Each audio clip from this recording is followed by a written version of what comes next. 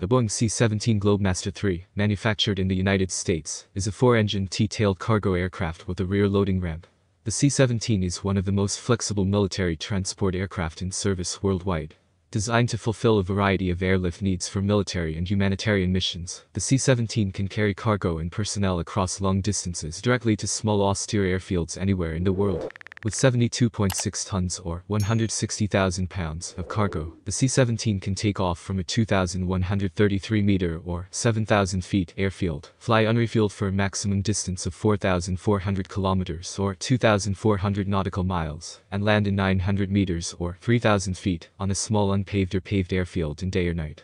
Thanks to its countermeasure systems, it can also enter environments with an elevated air threat level. The aircraft can refuel while in flight from a tanker aircraft, extending its range significantly.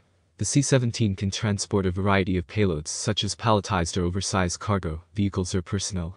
Its cargo compartment has a loadable width of 5.5 meters and a maximum height of 4.5 meters or 14.76 feet that enables cargo or vehicles to be placed in typically two rows up to a length of 20.78 meters or 68.18 feet. The cargo ramp enables vehicles to drive directly into the aircraft from ground level and can then be used as extra cargo space when retracted. The full C-17 payload can consist of a maximum of 18,463 all-cargo pallets. Normal troop seating is accomplished with 54 fixed sidewall seats and 48 centerline cargo floor seats. For special configurations, a maximum seating combination using sidewall seats and 9 seat pallets will support up to 188 passengers.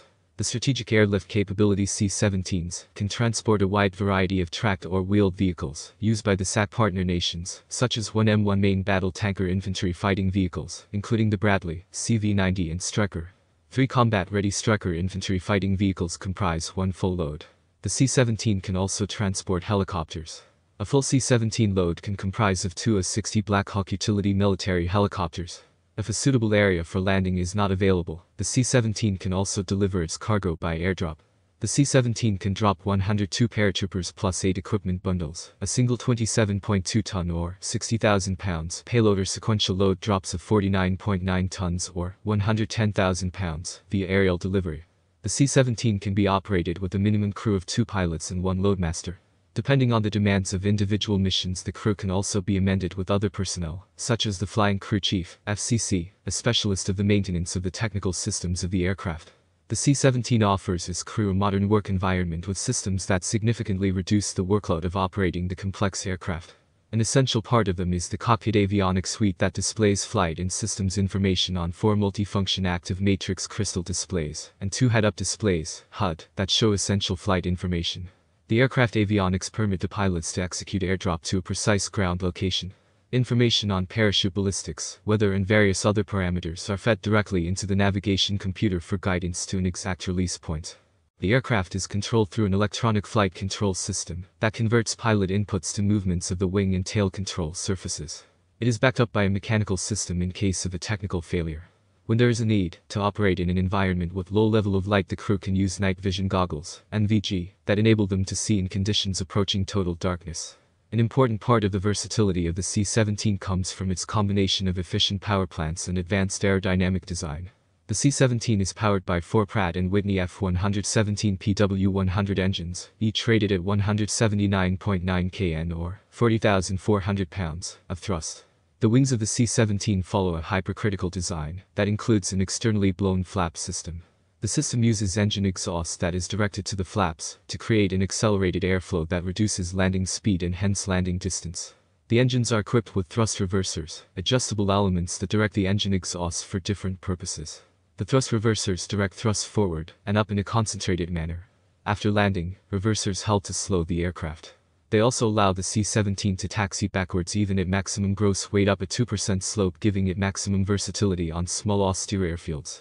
The engine thrust reversers can also be deployed in flight to slow down the aircraft, making it possible to carry out an approach to an airfield with a steep angle and at a slow speed, thus avoiding threats of a lower flying altitude and enabling an accurate touchdown to a runway with limited space. The engine thrust not only enables the C-17 to reach a cruise speed of over 0.74 Mach, 906 km/h, but also allows the aircraft to fly very slowly. The basic design of the C-17 is derived from the C-15, a four-engine cargo jet experimental aircraft the McDonnell Douglas Corporation developed in the late 1970s as a proposal to meet the United States Air Force (USAF) requirement for the Advanced Medium STOL Transport Project (AMST) that sought for a replacement for the lighter Lockheed C-130 tactical transport aircraft. The AMST program was eventually cancelled, but the C-15 formed the basis for McDonnell Douglas's proposal for the USAF CX program looking for a replacement for the larger Lockheed C-141 Starlifter cargo jet. The C-17 won the CX contest. It made its maiden flight in 1991 and proved to be a capable airlifter from the beginning. During flight testing, 33 world records were set, more than any other airlifter in history. USAF declared the first C-17 squadron operational in January 1995. During its first years of service, the aircraft quickly established an impressive track record. It supported successfully numerous military, peacekeeping, and humanitarian operations all around the world, first flying missions for USAF, and later to an expanding community of international users. In 1997, McDonnell Douglas was merged with the Boeing company, and the C-17 was redesignated as the Boeing C-17 Globemaster III. The strategic airlift capability decided to join the C-17 user community in 2008. The three C-17 aircraft were built at the Boeing Long Beach manufacturing plant in California. C-01 made its first flight on July 1, 2009, and was delivered to its operator, the Heavy Airlift Wing, on July 14, 2009. C-02 followed it in September and C-03 in October the same year. Alongside the strategic airlift capability, C-17 users in the order of fleet size operated by them include the United States Air Force, the United Kingdom's Royal Air Force, Royal Australian Air Force, the United Arab Emirates Air Force and Air Defense Qatar Emiri Air Force, Indian Air Force, the Royal Canadian Air Force and the Kuwait Air Force. In total, Boeing has delivered 260 C-17 aircraft that have amassed more than 2.6 million flight hours. At the core of the support to the C-17 weapons system is SAC-S membership in the C-17 virtual fleet. One common technical configuration of the aircraft of all C-17 users allows parts and personnel to be exchanged between aircraft of individual countries, and the strategic airlift capability which creates one worldwide operating fleet of C-17s.